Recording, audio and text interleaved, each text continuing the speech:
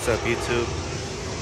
Here today we're working on the 2010 Chevrolet Express 2500, and today we are changing all spark plugs and wires.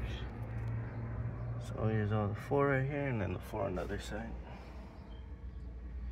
Main reason I was doing this job is because his AC controls weren't working, but it's because this hose right here is broken. And it's all dry rotted down there, so he doesn't get any vacuum. So you can change. Oh, you can see right there, like how it's broken. Yeah, probably rubbing, and it's old. So he doesn't. His AC doesn't work when he tries to turn it on. It just blows through the defrost setting only, and it's because it's vacuum controlled. You need that hose to be good, but since we're gonna be in here, he wants to change all the spark plugs and wires, which is a good idea. He doesn't know this car has like 250,000. These are the old ones. So yeah, pretty good idea to change them while we're in here. So yeah, to get to here, you gotta take the doghouse out and the chair. Makes it a lot easier.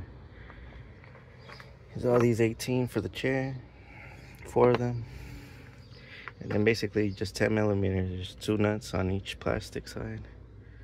Take those off. Just hold them by clips after you take the 2 10s. And then take the chair out. And then you take 4 10s for the doghouse. Take this out. Those 10s that go in there, attaches to there. And you get access to the 4 hooks. 1, 2, 3, 4. And then you just pull it out, and you basically get what I'm looking at now. So I'm gonna go finish unplugging these 4 wires and changing them, putting new spark plugs in. These come with these protective shields, so you don't want to pry on that. You just want to pull on the boot, because you don't want to damage the metal protective sleeve. So just keep pulling the boot. I mean, mine ripped. First one I did. Yeah, I can tell these wires are old, but just get some vice grips or some pliers on the edge real good. Just twist, and pull, and then it should come off. It will come off usually with the protective sleeve attached, because it kind of clicks into the protective sleeve, and then just separate them. Find the same size wire and remove the spark plug. I'm using this magnetic one. Makes it a lot easy. You could get in there in different angles. You could just use a small one, but I might have to use that for one of the ones in the back. I'm not sure yet. Yeah, I might be able to do it with just this one. I'll let you guys know. Alright, see you guys in a bit. Yeah, you can see this one, the wire broke too, but so you just get some vice grips on it, and it'll come out like that. And this should separate. Just a sleeve. And then you put the new boot in there, and then you attach it to the new spark plug. Your spark plug. See, I should be able to just see. Let's get it in there. Let's see if I can do this one hand. Yeah, so my phone fell and it hit the power button, so it's not filming. But yeah, it loosened. It broke loose. I'm just loosening it the way out. Here you go. You can see right there. So it's a pretty good idea to change these. I mean, he didn't have no misfires or anything, but look at the electrode. It's getting worn down. See if I can compare this to a new one.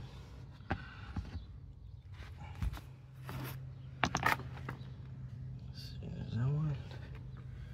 And I got these Bosch double iridium, and then these are the wires I chose to go. I mean, they come with lifetime warranty, so if they ever fail or anything, you can just replace them, swap them out at the parts store. So let's see if we can get some of these. You always want to be careful too when you open these. You don't want this to drop, because the ceramic can actually break and crack inside, and you won't even know. You'll have like a misfire.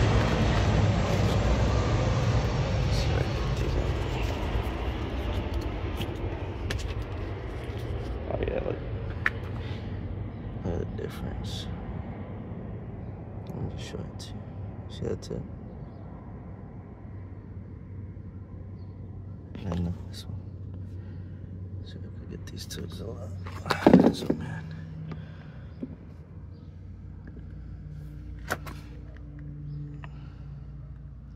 See, the electrode is almost like worn down right here. He would have had a misfire.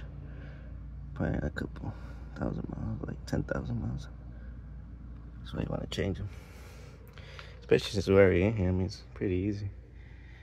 You want to do all that work to get to the engine. Might as well replace everything. Of course, if you have the funds available. But it's good. Should last them on. And like this engine, it's pretty good. A little seepage, but nothing too crazy. You know, this side looks shiny. Really good engine. As long as you change your oil, should be good. I mean, yeah, the intake might leak one day, but you know, like I said, he doesn't have any problems at the moment. Intake gaskets, but or lower intake gaskets, but it should be good right now. Engines can last well over 300,000 easy. Change your oil, coolant, you're golden. Spark plugs. All right, guys. Let me finish this job. I'll do this side and I'll move over to the other side. Okay, so for the last two, I did have to get my small one and a small extension, cause the mountain part is gonna be in the way. I mean, I was able to break the third one loose, but I didn't want to play with the third one because you don't want to snap these off. But like this, I already replaced the second one right there. And installed the wires so I could have like space to work with. And I was able to get the last one because this oil dipstick is in the way, so you're gonna have to pay attention. And then I just like I said, I put my little vice grips on the bottom, put the bottom first out for the fourth one over there in the back, and then I just pulled, and this one came off from the top. There's like no space right here. It's like actually like touching the dipstick, so I didn't want to lose it. Oh yeah, but look at this last one. Pretty much no electrode left. Like, wow. He's probably gonna get way better gas mileage now. Look at that. 1, 2, 3, 4. The last one doesn't even have anything. That was a really good idea. He would probably had a misfire, so if not, he probably had one, but he probably didn't notice. Okay, so almost done with this side. Just gotta put the last spark plug in the last one, and then the 2 wires, and we'll be done this, and then we'll move on to the other. Okay guys, all 4 wires and spark plugs are changed. They're in. See, this is what I was talking about. It's pretty hard. You have to get like 2 fingers at the bottom and 2 fingers at the top. Make sure it clicks. And I think these have actually like 2 clicks, because like I clicked in and I pushed it hard and then I clicked again. So just make sure it's seated right. You don't want to have any loose cables. And then the same thing for the bottom. Make sure you reinstall the shields, the heat shields, and push them in, make sure they click. And these new ones actually came with these, so maybe that'll help the wire last longer, because the other ones, the wires were like heat stressed, and I mean, they were pretty old. Here's the 4 spark plugs. The one on the back was the worst. They probably never changed that one. So, alright guys, I'm gonna work on the other side. Hopefully the other side's a little easier. I'm not sure. You could probably also get the spark plugs by jacking up the car, taking the wheel off, and accessing it through the side, but I think I'll find right here. So for the back ones I did this one spark plug socket with the wobble and the little small extension. It's probably like 3-inch. It's like a 3-inch, 2-inch. It's like a 3-inch, I think. And then you just want to make sure once you're putting the spark plugs in, thread them in by hand. You don't want to strip anything, because that's the last thing you want, strip. You don't want to strip the spark plug in the engine. So there you go. Did this side. I'm gonna do the other side, and then actually I already hooked the hose. Kind of fell down there. I'm gonna be able to get it out from the front once I remove the battery tray. So now I'm gonna work on the other side, and let's see how that goes. Hopefully it's a lot easier than this side, just because this dipstick was in the way. Alright guys, so this side was pretty easy. So I was able to get the 3 in here and unplug them off from in here and even pull it out. But for the last one, I'm doing it in the front. There you go, the new plugs in. Just gotta put the wires, but I wanted to get all the plugs out.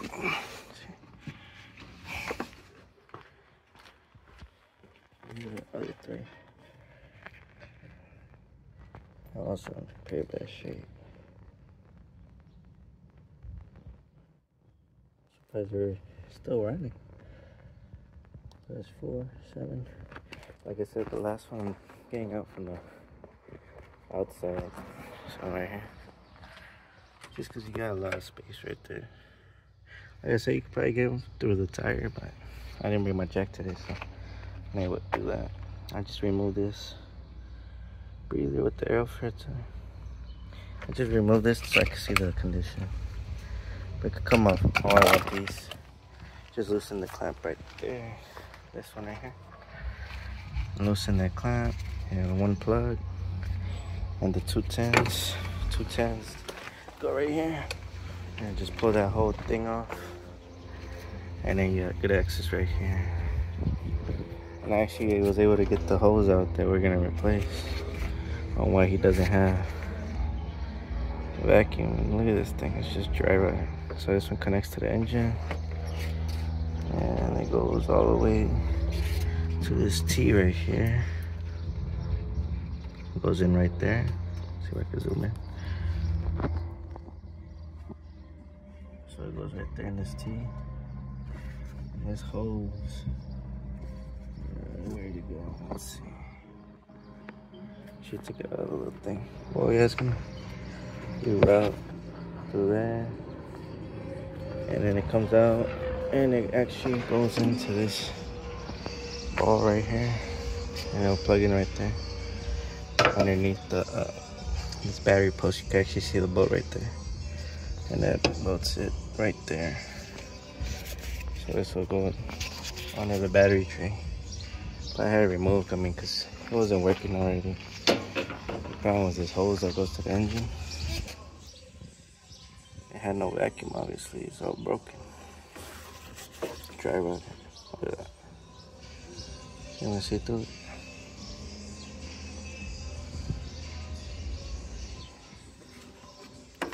Oh yeah, so yeah, I'm almost done with the spark plug. Just because I don't want to wrench because I don't got my glove on right now. But yeah, you could just get the plug loose from right here.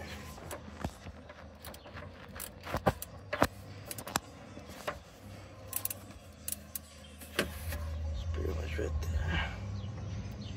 I did unplug that sensor right here for the AC because I didn't want to crush it. Just so I could have some wiggle room right here.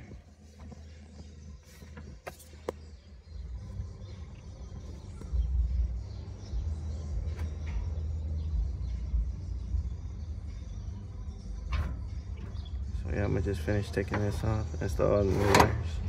Just one more plug left, that plug, and then all the 4 wires. Then we'll get to replace this hose, and it should be good. Alright guys, see you guys soon. Alright guys, almost all the wires are in. All 3 in the mat, 1, 2. The last one right now. So that's what I'm talking about. This thing has like 2 clicks, so you gotta make sure it seats on right. Look. So you can hear it. 1. And then look, you keep pushing, it's gonna click again. Right there, 2. You saw that? So yeah, just make sure they both click twice, because You don't want to have it loose. All these spark plugs are in before on this side. So like I said, just check everything. So the top one clicks twice. The spark plug should click once. You should feel it. And once they click, you should be able to tug on them a little bit, and they shouldn't come off. You'll feel a little play because of the spring that the heat shield comes with. And once they're in, they're in. And yeah, no more. Yeah, they're all in. All these spark plugs and wires are in. Let's see. Okay, there you go. And just don't forget to plug this little guy in. Okay, she's plugged in. Right there. It's for the AC, I think. And then right here, you guys can always clean that throttle body cleaner. But should be golden for now. Okay guys, I'm gonna just go get the new hose for this. I actually bought one, but I don't think it's wide enough. This one looks like it has a weight. I don't know, this looks like 3/8. So about 30 seconds, and that's gonna be too small. Yeah, it's gonna be way too small for this. So I'm gonna have to go bring new hose, and the job will be finished. I'll let you guys know how it goes. Alright guys, everything has been installed. Once you're sure, you could crank the engine. Make sure everything's running good. Yep, nice and smooth.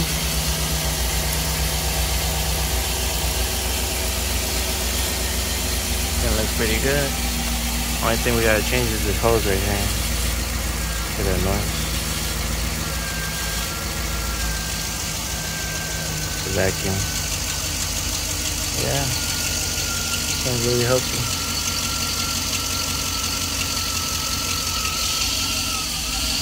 We'll get that hose, and then we'll be 100%. Alright guys, so I just finished replacing that broken hose, and this truck has 233,000. Air does blow cold now, the front vents. See right now.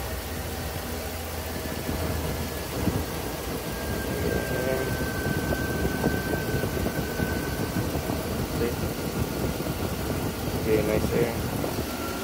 All of that. How's this fucking looking? Got the new hose connected.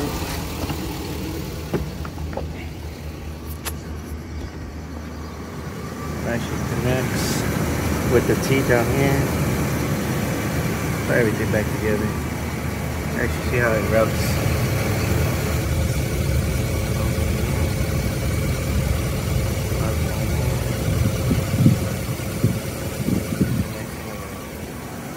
Battery cover right here.